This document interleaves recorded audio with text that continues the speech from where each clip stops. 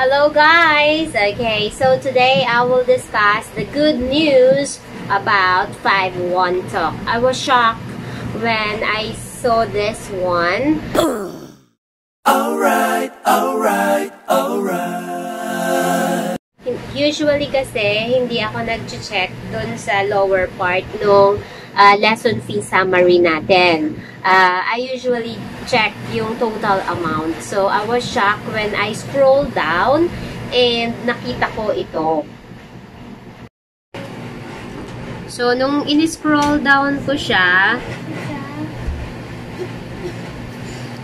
eto, may nakita ako nakalagay na mission incentives for 2020 March 16 at 8 o'clock in the evening na 3 pesos. And then, may nakita rin akong first favor incentives, student number 2377054 for another 3 pesos. So, for the total, I have 45 pesos from March 16 up to March 31. So, meron akong additional 45 pesos added on top of my lesson fee summary. So, nagtaka ako bakit. So, tinanong ko yung support and ayan, I got the answer. At ang sabi niya, ito, teacher, please be guided that the completed missions are the missions that have a good feedback and you will get 3 pesos incentive for it. Same sa the first favorite incentive. These are the students who favorited you for the first time. So, it's a good news because it's extra money. Meron tayong makikita dito sa under ng home. Makikita nyo yung total mission. Ayan. In this cut-off from March 16 to up to today, March 31, I have total missions of 13. And I already completed 12 missions. So, yung 12 missions na yun, it means yung student mo nagbigay ng good feedback sa'yo. So, and then I don't have failed mission. Tapos, meron akong isang pending mission na I'm still waiting for the feedback from the student. So, ayun siya. So, dun galing yung mission incentive. Tapos, yung isa naman na incentive is yung dun daw sa favorite. So, actually, before pa, meron akong mga favorites eh. Ngayon, tumaas ng 81. Pero before, kapag ka merong dumadagdag na favorite sa akin, wala akong incentive. Kaya nagtaka ako ngayon, I have additional 3 pesos incentive sa mga new students na tinag ako as their favorite teacher. So, punta naman tayo ngayon sa negative side. No!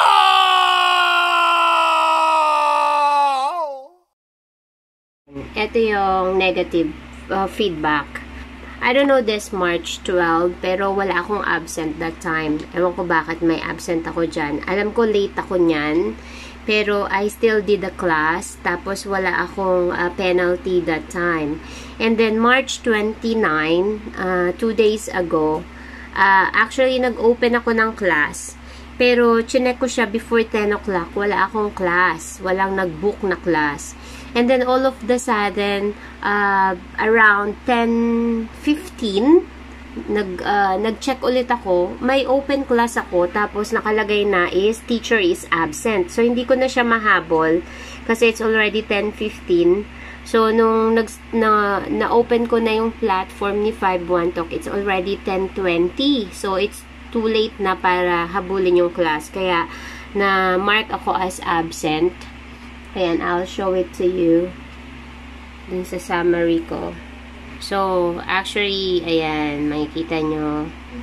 Ayan, makikita nyo. Absent ko is March 29 from 10 to 10:30 under the student named Jake.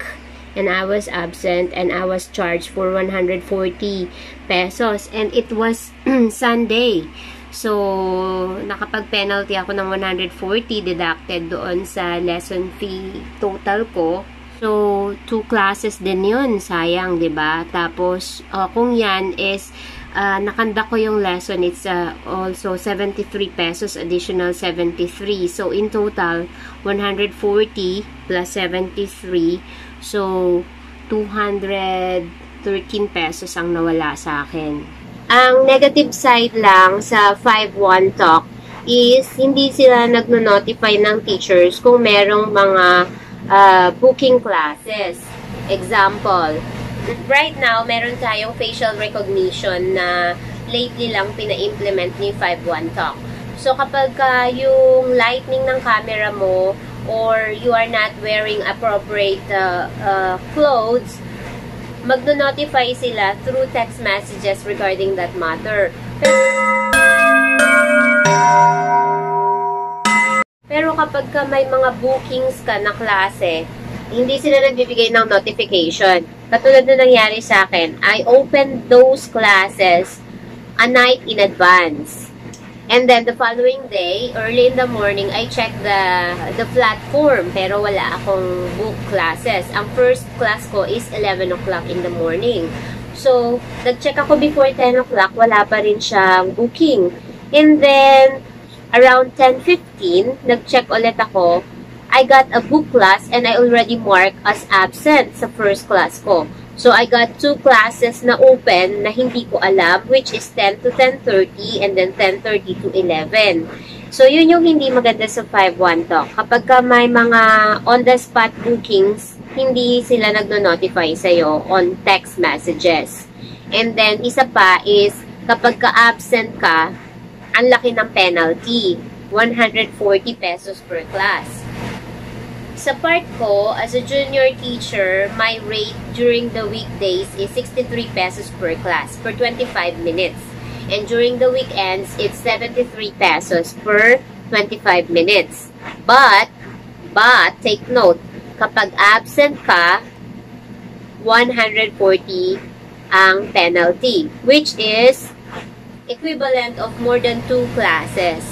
So, ganun kalaki yung penalty kapag ka-absent ka. At kapag late ka naman, ito pa yung isa sa hindi maganda sa 5-1 Talk. Kapag si student ang late, you have to wait for 15 minutes on the platform bago mo i-close yung classroom and mark the students absent. Pero, in teacher part, at kapag si teacher naman ang late ng 4 minutes or more, automatic absent ka na. So, much better, kapag ganun na nangyari, no need to conduct the class. Kasi, it's useless eh. Magkakanda ka ng class, automatic may penalty ka rin, di ka rin nila babayaran. So, yun yung hindi maganda sa 5-1 Talk. At saka meron pa silang ginagawa na kapag nakadalawang absent ka sa isang buwan, ilalock nila yung page mo. Katulad nung sa akin, actually, isa lang yung absent ko, pero nakalagay dun is 2 absent ako sa isang buwan. So, March 12 and March 29. So, nung mag-open na ako ng class, additional classes, kasi naka 100 something classes na ako, and then I want to open more. So, nag-over ako dun sa 55 big slots nila, na-avail ko yun. So, pwede ako mag-open ng additional everyday. Hindi na ako maka-open. So, first time na nangyari sa akin yun. So, what I did is, I contacted the support and I find out na my page was locked. So, punta tayo sa my contact log. So, kailangan natin pumunta dito sa website na to. Okay, so i-copy natin. And then, puntahan natin yung website na yun. Ayan.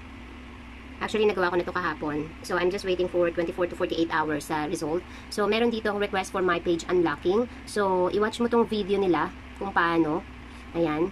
And then, after mo nyan, example, natapos mo na tong video na to, ina-explain lang nila dyan kung ano yung magkano yung penalty mo kapag umabsent ka. Ayan. So, i-click mo yung next. Tapos, may lalabas na form. Ito, you have to complete the form.